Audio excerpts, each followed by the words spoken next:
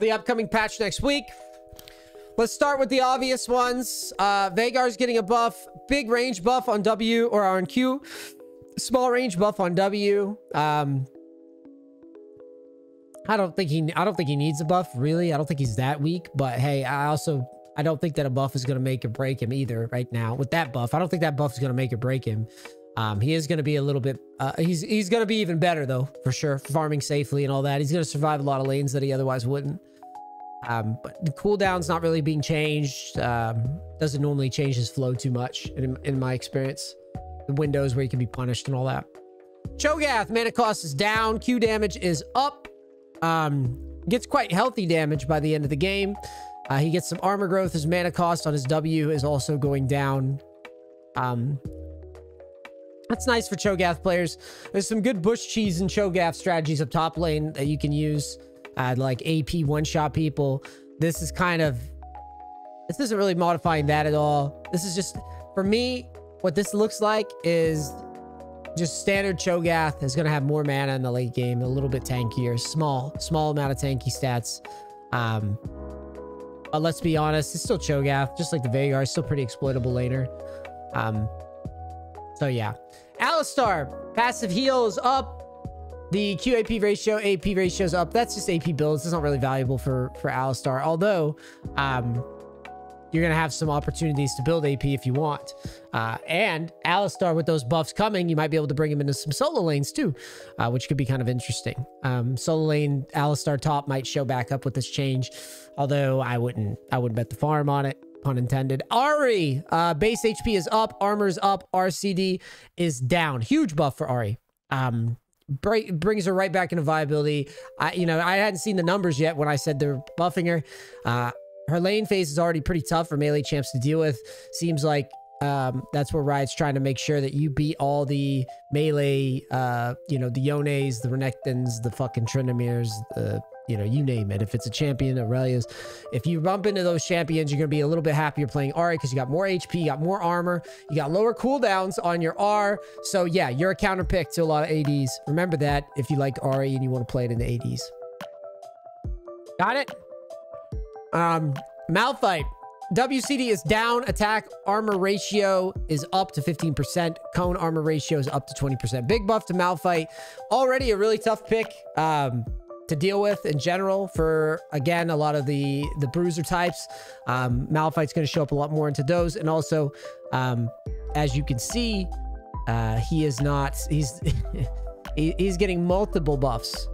He's getting ratio buffs as well as the W buff. So some easy champs getting some easy love. Viego, passive damage can now crit. The R ratio, 3% missing HP. That is up 5% missing HP per 100 bonus AD. So it's a pretty significant buff to the execute. Big deal. So you're going to be able to execute people with Viego a little bit easier. They want Viego to be viable, let's face it. I don't even think he's that weak. He's been played in pro for a while. I think Riot's just trying to sell this champion. He's a popular champion. Riot wants people to play their game, in my opinion. We're playing a game that's fucking corporate owned right now. And I've been talking doom and gloom about this game for this year. These types of changes are pretty obviously targeted to players that want the Timmy champ to be popular. Aphelios, attack speed is up. Pretty substantially. By end game, it's up to 54%. That's a 9% increase. And I think it's deserved. I think he's kind of weak, and I can see him showing up from time to time and being strong again. Senna, attack speed ratio is up to 4%. RCD is, let's see here. The RCD. Why are we saying RCD, but it's not R? Oh, there's the RCD. It goes down, and now you've got a little bit more damage on your ult. So Senna gets some love here and gets the attack speed ratio. So she's getting a lot of love. Senna's going to show back up a little bit more now. Riven passive damage. What is that? Passive damage is going linearly. 1.75% per level with the passive damage. It's now dealing damage to towers. 50% effectiveness. Passive stacks. So they're making Riven a little bit more of a split pusher. Strange buff. Don't like it. Champion's fucking annoying to deal with. Now you're gonna have to deal with her split pushing a little bit more. But Ribbon players should enjoy the macro option, I guess. Base armor on Orianna is going up to 20. W mana is going up, or is going down. I already said this in the past, the previous rundown before I saw the numbers, but Orianna does need some love. She's pretty easy to beat. She's pretty easy to mess up.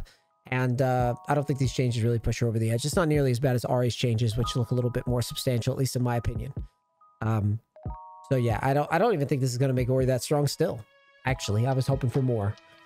Samira nerfs, well-deserved. Champions OP in the right hands. Lots of duo abuse strategies. Maybe if Riot would remove duo from the game, they wouldn't feel Samira had such crazy stats or crazy results to the point that she needed to be nerfed. Hey, just a thought. Jax nerfs are totally deserved as well. You're seeing both of these champions just getting across the board nerfs. Jax nerfs, I don't even want to read this nonsense. But basically, Jax numbers overall go down. What the fuck? There we go. Jax overall numbers go down. Let's see. E dodges increase total damage instead of base damage. E damage, max damage. R on hit damage. So just damage numbers are down, which I think is deserved. And then Samira, you know, Samira right now is getting a little less move speed. She's getting a little less HP. And again, like I was saying earlier, I think it's totally deserved. Maokai is getting nerfed in multiple ways. I think this is going to be a little bit of an overkill, but I get it. He's unfun to play into. And he just wins every objective automatically. It's fucking stupid. I don't know how you can actually balance this guy. I knew he would probably be broken. But he's in a weird spot. He's like broken, but he's like a flat, he's not really popping off on you. He's just kind of like sitting on objectives and being a dickhead, and it's not fun to play into. I mean, hell, after you get the formula down, it's not even fun to play. So I'm down with it. I'm down with the nerf. Elise nerf, it should have been nerfed. It should have been hotfix nerf like 3 fucking months ago. It was obviously broken. The base damage of the spiderlings is down. The base damage is down 10 for the Q. They're making it a little harder for her to finish kills. Other than that, though, she's still Elise. This isn't really much of a... Yeah, when I'm looking at this, actually, yes, her Q base damage goes down. But she's still Elise, bro. She's still fine. She's still gonna come and she's still gonna show up and dive your tower. I don't think it kills her. It'll bring the numbers down though, probably is what they're looking for, the win rate to bump down a bit. But this isn't gonna kick her out of the top spot, in my opinion. Health growth, armor growth, both of those are down on Amumu. Max the damage on Amumu's W is going down a little bit as well. I would say Amumu, more similar comments to Elise. I don't think it's going to kick him out of the jungle. I think if anybody's getting booted out of the jungle, it's probably going to be Maokai. I guess Amumu, if Amumu's building demonic, maybe he'll be taking a bigger hit. But I think Maokai is not liking these changes for sure. In comparison to all the APs that I'm seeing right now, his EHP ratio, slow per 100. Yeah, plus demonic nerf. I don't know. I think eventually you're just going to be losing more than you're winning playing him. But that's just my take. But he's still going to be good into some comps. Udyr, HP growth is down. Base armor is down. On hit ratio is down. The slow is down.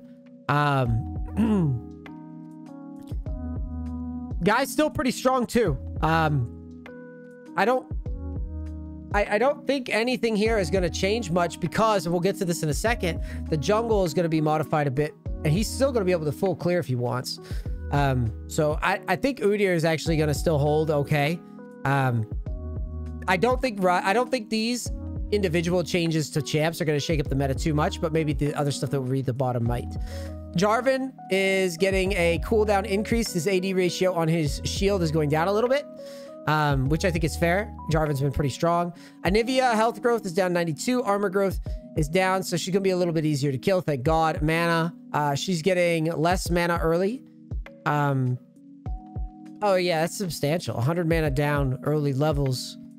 The W recharge is a little bit higher. So yeah, that's substantial. Anivia is gonna be taking a hit on this patch, especially early. That stings. That stings for early Anivia fights.